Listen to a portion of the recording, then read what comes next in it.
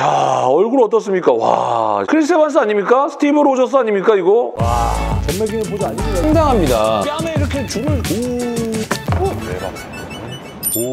네, 상추들 반갑습니다. 3월에도 어김없이 찾아왔습니다. 찬바람 불어도 비가 와도 눈이 와도 끊이지 않는 리뷰의 향연. 오늘은 어떤 녀석을 가지고 왔느냐? 굉장히 뜨거운 녀석입니다. 핫토이 엔드게임 캡틴 아메리카를 준비해왔습니다. 하이야. 사실 지금 아마 국내 팬들은 받아보지는 못하셨을 것 같고, 이거는 제가 너무 궁금해서 전화를 정말 신뢰를 무릅쓰고 드렸습니다. 어떻게 홍콩에서 이거 한번 한 채 좀 받아볼 수 있을까요? 미리 한번 땡겨볼 수 있을까요? 해가지고 미리 한번 받아서 여러분들께 보여드리는 겁니다. 핫토이에서 12인치 캡틴 아메리카는 벌써 12번째 출시입니다. 제가 11개를 앞서서 다 소장을 하고 있고 대부분 다 보여드렸었습니다. 혹시나 이거 앞전에 캡틴 아메리카의 제품들이 궁금하신 분들은 이상훈 캡틴 아메리카 유튜브에 검색을 하셔서 들어가서 또 정주행 하시는 것도 재밌을 것 같습니다. 요즘에 다시 보기로 제 거 한 번씩 보거든요. 난 재밌는데? 나만 재밌나? 아무튼 지금 캡틴 아메리카 엔드게임 버전입니다.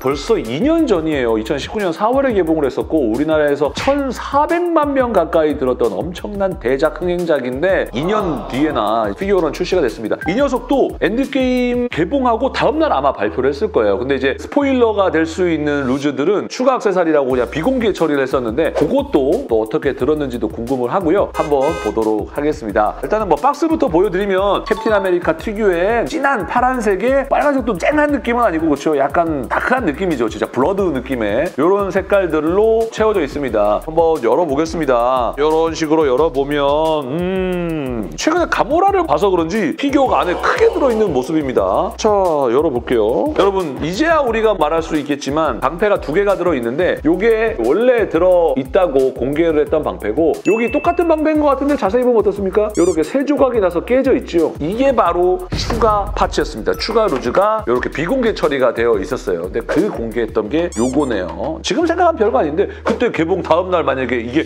턱 나왔으면 뭐 스포일러라고 막 난리 났겠죠. 가장 중요한 피규어 본체부터 한번 꺼내보도록 하겠습니다. 전체적인 느낌이 너무 좋습니다. 가슴에 두께 하며 어깨 이런 부분들도 좋고요. 가슴에 은색 별 시그니처는 다 잘 돼 있고요. 어벤져스 마크를 양쪽 어깨에 달았죠. 여기 목 깃 자체가 조금 길지 않나라는 생각을 사실 했는데 오히려 약간 이렇게 좀 덮어줌으로써 뭔가 더 자연스러운 느낌은 좀 있는 것 같습니다. 개인적으로는 고개를 좀 들어주면 너무나 프로포션 좋은 캡틴 아메리카의 이런 느낌입니다. 하체 이런 부분들도 좋고요. 기존에 계속 나왔던 수트 질감을 가지고는 있습니다. 그래도 가까이서 봤을 때는 비늘 무늬가 가슴에 들어가 있는 그런 것들이 가장 또 큰 차이라고 뭐 볼 수가 있겠습니다. 어깨 가동 범위는 이 정도입니다. 180도는 되지 않아요. 많이 움직여지지는 않고 팔꿈치도 이 정도면 꽤나 많이 구부려지는 편이라고 볼 수가 있죠. 앞으로 나란히가 어느 정도는 된다라는 거 이런 것들은 포징을 하는 데는 너무 좋은 느낌이고요. 허리도 조금씩 움직여지기는 합니다. 움직여지기는 하는데 10주년이랑 비교했을 때는 조금 덜 구부려지기는 합니다. 10주년 기념으로 나왔던 컨셉 아트 버전 캐화를 제가 가지고 와봤는데 상체 쪽에 관절 가동 범위가 꽤나 넓었거든요. 그죠? 꽤나 높게 올라가고 앞에 이런 느낌들도 기분 탓일 수는 있겠지만 살짝 걷어보면 움직임도 조금 더 많이 구부려지는 느낌이에요. 뭐 이렇게 보시면 되겠습니다. 그리고 캐바가 이런 수트에서는 움직임이 무릎은 이 정도 90도까지는 구부려지지만 고관절의 앞 움직임이 그렇게 크진 않은 것 같아요. 그런 거랑은 비교했을 때는 조금 가동 범위는 좀 떨어진다. 발목에 이런 움직임들이 따로 손자가 안으로 이렇게 대줌으로써 포징도 조금 더 또 자유롭게 되는 느낌을 줄 수 있을 것 같습니다. 스탠드를 보여드릴게요. 평범한 캡틴 아메리카 육각 스탠드, 캡틴 아메리카의 심볼 방패가 프린팅이 되어 있고요. 캡틴 아메리카라고 써 있고요. 이렇게 세울 수 있는 그런 스탠드입니다. 자, 그 외에는요. 기본적으로 원래 넣어주는 입 바꿔 끼는 파츠들이 있습니다. 원래 보통 환한 거 하나, 굳게 담은 거 하나인데 약간 이를 살짝만 보이는 것까지 넣어줬네요. 좀 오랜만에 캐바를 하니까 또 한번 보여드려야겠죠. 화가 많이 난 입이랑 코 헤드랑 살짝 화 날 듯 말 듯한 이런 마스크 파츠가 2개가 들어있네요. 저는 이 헤드가 약간 재탕이 아닐까라는 생각은 했는데 헤드 수정도 되어 있습니다. 요거 한번 뭐 바꿔 껴서 한번 보여드릴게요. 보여드릴게요. 요거는 과감하게 아래쪽을 잡아 뜯습니다. 그러면은 자석으로 파츠가 되어 있어서 이렇게 입모양에다가 코부터 살짝 꽂아서 턱끈을 같이 맞춰주면 방패끈 살짝 동여맬 때 그런 느낌인 것 같은데. 자, 세 번째 얼굴 파츠입니다. 아, 이렇게 조금 화나고 있는 듯한 이런 느낌. 자, 그리고 주먹진 손 한 쌍 외에 방패라든지 이런 것들을 잡을 수 있는 손 한 쌍, 그리고 여기를 뭔가 구부리고 있는 이런 손 한 개씩 각각, 그리고 가리키는 이런 손 한 개 해서 손은 총 7개가 들어있네요. 자, 그리고 스페셜 루즈 하나 더 들어있었습니다. 욜리드. 이게 또 깨진 방패와 더불어서 추가 파츠라고 해서 비공개됐던 욜리드 파츠입니다. 다이캐스트는 아니고 플라스틱으로 되어 있고 붕붕붕 돌려야 되지 않겠습니까? 이런 끈들이 있는데 다이캐스트로 했을 때 이 끈이 자주 좀 끊어지는 경향이 좀 있었거든요. 무거워서. 아무튼 요거는 또 잘 보관을 해야 될 것 같습니다. 이런 식으로 생겼습니다. 그리고 욜리드와 함께 쌍으로 드러냈던 다이캐스트가 아닌 플라스틱 방패입니다. 이렇게 막 뭐가 막 묻은 느낌들, 웨더링들 잘 되어 있습니다. 얘가 11호 버전, 에이지 오브 울트라 버전이거든요. 요 방패들은